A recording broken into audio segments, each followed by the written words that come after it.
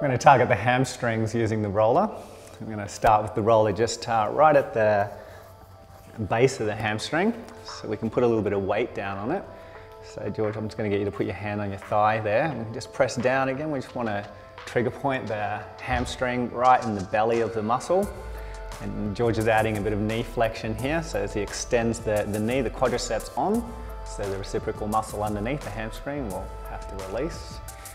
It's a nice way of getting that to work efficiently for us. And then from there you can maybe just tweak it a little bit to one side, so if you just rotate it there, you can do it here. Yeah, and then rotate it in the other side. And we might bring that into play with this next technique as well. So just bend the knee. You can place your hands behind you. Let's prop you up. And we're just going to start to roll backwards and forwards along the length of the hamstring.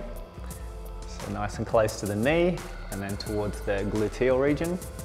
We'll put weight down onto it. And here you can roll on the outside a little bit, or the inside, and then the outside. Good. Just take your time so that the muscle gets an opportunity to react to what you're doing there.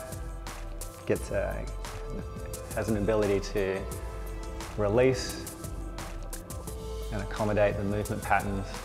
You could even put this leg on top of here if you wanted to. Place weight down it and just keep rolling. Yeah, it might be a bit harder for your arms there, but by pressing the legs together, you get a nice contact with the hamstring. Just place the foot back down and then lie back down onto it. Good. And then do the other side, maybe a couple of minutes on each side, and just compare them both.